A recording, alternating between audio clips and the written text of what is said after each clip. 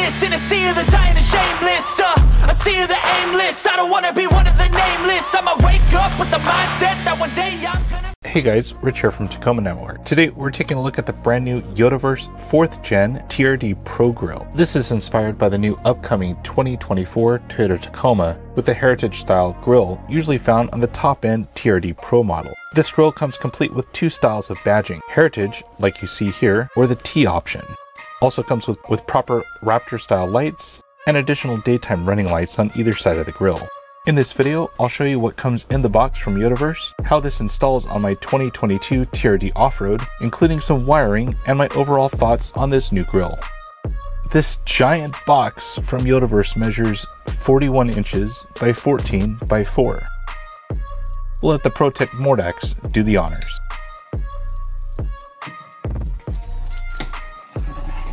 Everything came nicely wrapped with lots of bubble wrap, including all of the included accessories. Inside the box, you'll find the TSS garnish, the optional T-bracket for the Toyota emblem, wiring for the daytime running lights, wiring for the Raptor style lights, individual Toyota letters that appear 50% larger than the old 3rd Gen TRD Pro Grill, and finally, the grill. The quality overall on this grill is top-notch. You have much larger grill openings versus the old TRD Pro Grill, a place for the included TSS garnish, side LED daytime running lights, and a proper group of 3 Raptor style lights that are built into the grill. You have the wide space here for the Toyota Heritage lettering, or if you want, you can place the included bezel for your stock Toyota T emblem. I'll be installing the Heritage lettering on mine.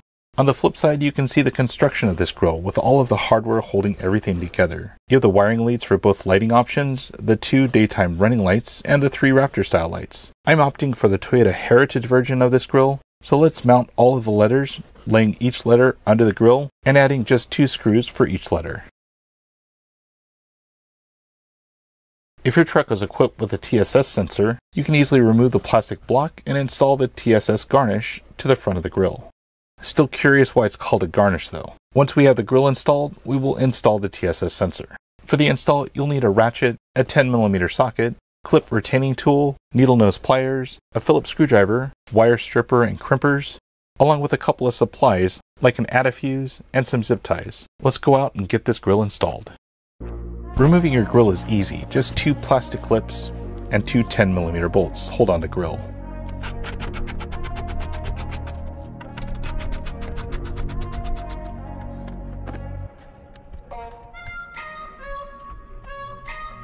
Now removing the 2 wire clips holding the TSS sensor wire if equipped.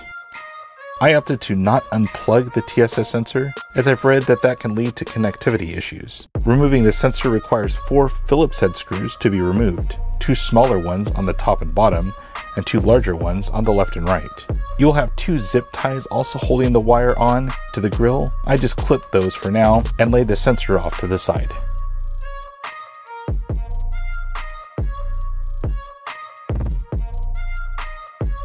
A simple tilt out and up motion will release the grill from the truck.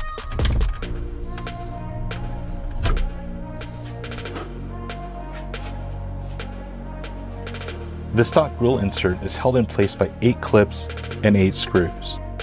I started by removing the 8 screws. Now you'll have 6 clips on the bottom of the grill and 2 on the top. Simply depressing the clip and releasing the grill insert until the insert is free from the surround. Here's a quick compare of the stock off-road grill versus the new 4th Gen inspired YotaVerse grill. Installing the new grill insert is pretty easy. You just have clips now to hold it in, 16 in all. Just line up the surround matching up the clips until you see all 16 in line and start clicking away. Do a quick verify that all clips are seated. I opted to clean up some of the wiring for the Raptor lights and installed the wiring harness for those lights, leaving it just hanging off for now. I also reused one of the factory zip tie slots for the TSS sensor and placed a zip tie in there ready for the wire. You will need to remove the silver nut inserts from your stock grill and install them in the new TSS sensor bracket. Installing the grill is just the reverse of removing it. Slide it in and angle it toward the top to seat into the holes for the 2 bolts. Attach the 2 bolts and the 2 clips. I routed the TSS sensor into the new spot and added just 3 screws back in, one on the top and the 2 on the side, along with attaching a couple of zip ties and clips in the factory locations. I spent a good amount of time routing the wire harness for the Raptor lights and zip tied them all in place so they couldn't be seen. Now for the add-a-fuse. I pre-routed the wire harness and found that it was way too long and cut off about 18 inches of total wire. Once cut, I stripped and crimped on the add-a-fuse to the red wire and added a new looped connector to the black. Remove your fuse panel cover by depressing the 3 tabs holding it in place. And locate the 10 amp fuse labeled as H-LP RH-LO. Remove this fuse. You want to place the add-a-fuse in this slot. I opted to place a 10 amp fuse for the bottom slot and a 7.5 amp fuse for the Raptor lights in the top slot. Once this is connected, attach the black wire to the ground bracket on the sidewall of the engine compartment for ground. Now every time you turn your full lights on, the Raptor style lights will be on. I didn't want them running with the daytime running lights. Well, there it is, the YotaVerse 4th Gen inspired TRD Pro Grill for our 3rd Gen Tacomas.